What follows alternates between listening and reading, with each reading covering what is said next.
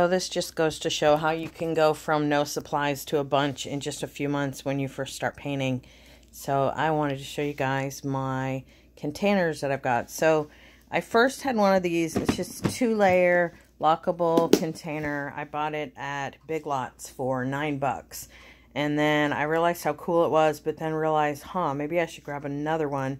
But I went back, and of course there weren't any. And of course I went to 2 other Big Lots, and they didn't have them either. And then I looked on Amazon, and they were like $20, which was more than twice what this was. But you know what? The other day I was like, I really love these containers, and I could stack them all together and have them right next to the futon, or I can split in 2 and scoot them under the futon, or do whatever I want with these. So I sprung for it and spent $20 and got a second one. So, I mean, if I look at it that I spent less than $30 for all of this, then that's a good deal. So, but let me show you all the goodies that I've got so far. So the top layer, these are brushes, and this holds actually all my brushes, and this is totally cool. And I'm going to put links to everything on here in case you guys are interested in checking out any of these things. Whoops, sorry, bad video.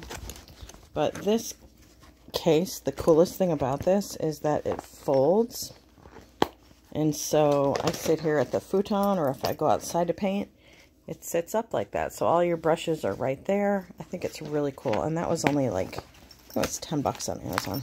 And I'm going to leave this open just because, so you guys don't have to watch while I try to zip it back shut. Then we've got in here all of my paints. We've got these koi watercolors that I just picked up, and this one has a cool little palette, and I mainly got this for those fluorescent colors right there, and then the rest are kind of pearlescent metallics, and that's what all those colors look like. And then we've got my GenCraft paints. Ooh, things one-handed is not so easy. And these colors are great. I've been using them a lot, and they have a little pop-out palette here, which is cool. And this is them on black, and this is them on white.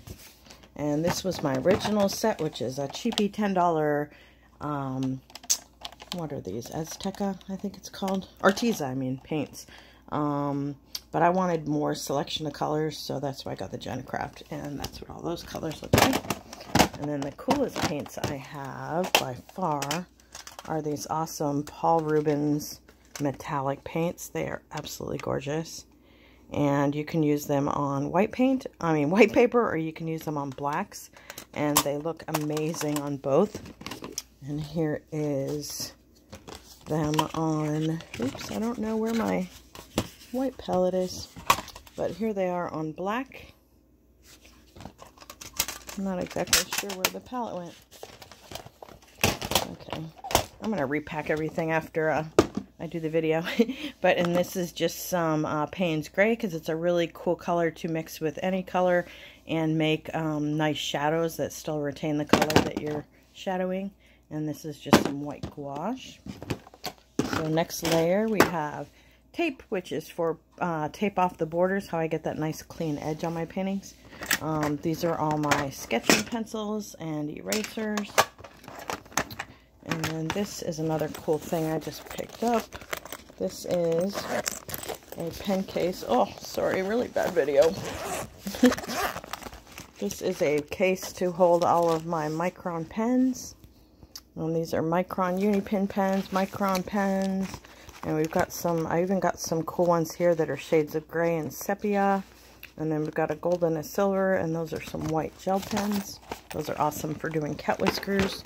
Some rags, which I found are not so good to use because I have my dog, and I end up wiping Newfie hair. So I may get rid of these rags. They're kind of useless. And that's just a pencil sharpener. So next one down. This is all my palettes. I don't know how I ended up with so many of these, but there's a fold-out one. And this is evil shit that I probably will never use again because I spilled it all over carpet. It's called masking fluid, and you put it on your paper to preserve the white, and then pull up the this when you're done painting, and it leaves it nice and white. But you know what? Screw it. I'm not going to use this stuff. It's just so messy. And then, whoops, in the bottom drawer here, we have more rags that I should get rid of, and then some of my paper. And we've got black, and we've got some white. And then under the futon, in another box, I have all my, because I have 100 greeting cards I've been sending out. I've sent 15, I think, so far.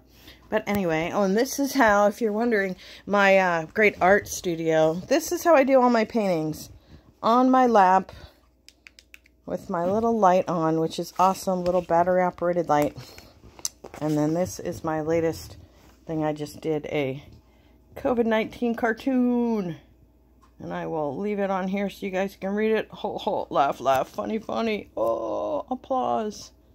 Anyway, hope you guys liked the tour of my watercolor supplies.